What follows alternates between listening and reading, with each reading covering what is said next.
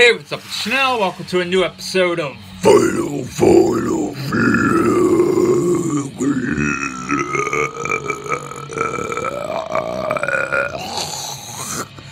And today we're gonna be blasting fucking Japan's Anatomia Hollowed Cadaver.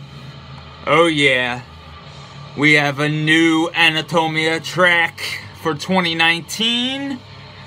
Dismal, slow death metal from Japan. If you're a fan of Undergang, Worm-Ridden, Autopsy, you have no excuse here not to get into Anatomia. Hollowed Cadaver, recorded April 2019 at Studio Whiteness. Anatomia is Takashi on drums and vocals, and Jun on bass and guitars. I forgot they went back to a duo when it comes to recording, and this is their new song. Thanks to Dennis for sending us my way. He said that Takashi posted some up and he just instantly snagged them before they sold out. I guess these are sold out. I honestly did not check, so I'll put a Bandcamp link below and you might get lucky. But this reminds me a lot of Cranial Obsession, their last full length, which is fucking great. But at the same time, it's just its own fucking beast. I cannot wait for some new Anatomia material. I love this band. Probably Japan's heaviest, right next to Coffins. So goddamn good. If you're new to Anatomia, though, I highly suggest checking out their split with Undergang, as it is bad fucking ass. It's a nice 10-inch, and it comes on this fucking stomach-churning vinyl. There's a Japanese version, and the Undergang version, which is what I have. But we are here today to talk about the third full-length record from Canada's To Mold. This is Planetary Clairvoyance. Once more on 20 Buck Spin Records. We are here for full-length number 3. And holy shit, is it a banger.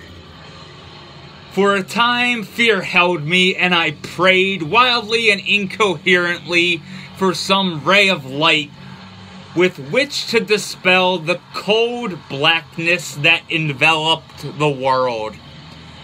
William Hope Hodgkin. Fuck yes.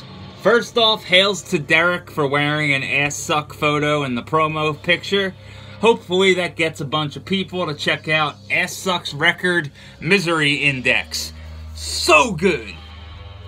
But this record right here is worth the price alone for the first song, Beg for Life. It is probably my second favorite To Mold song, and hands down my favorite song on Planetary Clairvoyance. And you have Max on drums and vocals, Derek Vella on guitar, Steve Musgrave on bass, and Pace and Power on guitar. I can't wait for fucking Friday. Get to see To Mold again with Superstition this time. First time seeing Superstition, so I am stoked, as I love their new record so goddamn much. Like, oh, it's so fucking good. And as much as I love the new To Mold, I do love the new Superstition a little bit more, but two completely different monsters. This legitimately reminds me of Whisper Supremacy era Cryptopsy musically, alongside of a little bit of Then You'll Beg era Cryptopsy, like musically, alongside your usual Finnish suspects of influence, Demigod, Convulse, etc. But also on record number 3, Tomb Mold sound like Tomb Mold. And that is awesome. Finally getting that sound that's your own sound. Fuck yeah, that's awesome. And I think it's insane that in September, this shit was like almost written already. Like, the 2 tracks on here, this is the Cerulean Salvation promo from September 2018. But you have Planetary Clairvoyance, They Grow Inside Part 2, and Cerulean Salvation on this bad boy.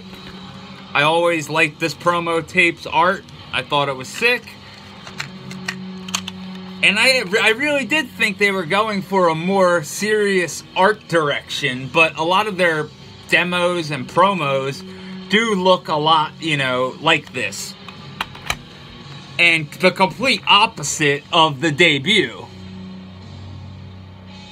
where you just get that slimy, you know, very finishy, but still sick as fuck artwork and whatnot.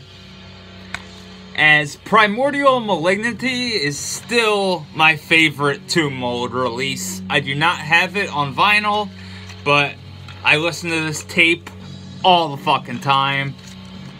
And like I was saying, completely different artistic stylings. And that's just showing a band progressing, not only musically, but visually. And here is a perfect example of it.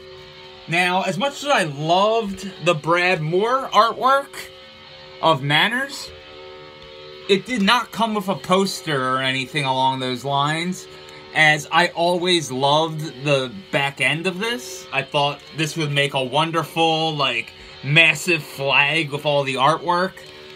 Super sick and very in touch with the lyrical concepts. Same here with Planetary Clairvoyance. And let's go over some of the cosmetics real quick, shall we? I love this piece right here. Very, very remnant of something that would be in the early Ghostbusters cartoon. Like, this really reminds me of the fucking containment unit from the Ghostbusters cartoon. It's sick. But, the cover and lyric artwork is by Jesse Jacobi. And the additional artwork is by Lucas Corte, who I'm guessing took care of this bad boy right here, alongside the vertical end of the poster, which I fucking think is so sick. I just don't really have room for it right now. But look at that. I think each one of these is a fucking t-shirt design too. If not, they should be. Awesome, awesome artwork. And then horizontally, you get the cover art, which is super, super sick. There's so much fucking shit going on. I really like the kind of nod to Alien with the xenomorphic eggs right here. And I'm guessing that they're not, you know, dripping acid, but are just dripping slime and whatnot. But that's what that reminded me of. This whole entire area kind of reminds me of the derelict spaceship from the original Alien film. And from the deleted scene in Aliens, where Newt's parents go to the derelict They go to the derelict spaceship, and that's kind of how they bring back the host alien parasite to the colony. But you have to watch the director's cut of Aliens to see that scene.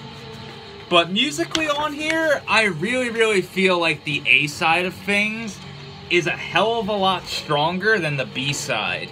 And I don't mean that in any offensive way, as on Manors, I liked the B side more than I liked the A side. And here, I like the A side more than the B side. And you have tracks, like I said, Beg for Life has this part where there's acoustic guitar, and then Max comes in with his vocals, and it's just like, oh my fucking god, this is so sick. And then it goes into Planetary Clairvoyance, They Grow Inside Part 2, which was on the Cerulean Salvation promo. And it just gets gnarlier and gnarlier and gnarlier until it's time to flip sides. And it's still gnarly, but like, until the last track, Heat Death, I kind of was just like, okay, like, it sounds like Tomb Mold, it's good, but, you know, it wasn't really grabbing my attention as much as tracks like Infinite Resurrection did on side A. But this record right here, everyone's going to pretty much, if you're a fan of modern death metal, bands like Outer Heaven, Scorched, fucking A, you are going to devour this. Especially the Author Risk. I think Author mastered it. Ah, fuck. Sorry, the poster got wrapped up in the other shit. But I apologize. This was recorded at Boxcar Studios by Sean Pearson in February 2019. And was mixed and mastered by Author Risk. So you get that very loud, punchy production. It's very, very fucking sick sounding. I dig it a lot, actually. I really, really like the production on here. I think Author is one of the few people that can, like, do a heavy metal record and then make a kick-ass death metal record that's very, very high in clarity, like Tomb Mold, and then grab something like Pissgrave and just, you know, make some of the filthiest death metal recorded in 2019. And this is, like I said, a great record, but the B side of things I did feel kind of were lacking compared to the 4 tracks on the A side. I really like the one transmission type track. It might be an intro. I'm not 100% sure, but it's just cool as fuck. Yeah, it's over the earth there fell once more the brooding night. But if you're a fan of Tomb Mold, yeah, this is a no-brainer here. Planetary Clairvoyance, get into this fucking beast, as it is a beast. I'm just extremely picky, and there's so much gnarly death metal coming out. It's one of those things, like, yeah, the A side of things, fuck yeah, A+. The B side, I'm gonna give a B to. But still, this is completely worth your time, worth your money, and just goes to show that Tomb Mold fucking rule. How would I compare it to Manors of Infinite Forms? Well, this does have Gourd Embrace on it and Chamber of Sacred Uthaka. I don't know. But nothing to me still has one-upped the debut full-length Primordial Malignity. I need this on vinyl. But I do love Manor of Infinite Forms, but I'm telling you, that Beg for Life track on the A side of Planetary Clairvoyance, it's that fucking good that I'm just gonna put, you know, Manors of Infinite Forms to the side and say, yeah, the A side of this fucking crushes. But yeah, Tomb Mold's one of those bands that legitimately do not have a bad song. So keep that in mind and dive into Planetary Clairvoyance head fucking first. I forgot to show you the LP. I got one of the Tri-Merge variants, and it's fucking sick looking. Looks sick, sounds sick, and yeah. I'm sure it sounds just as gnarly on black vinyl, so I would snag whatever you can. But Friday, seeing them live with Superstition, thanks to Aaron, and thank you, John Randall, and thank you, Dennis. Thank you all for watching. You fucking rule. Who's?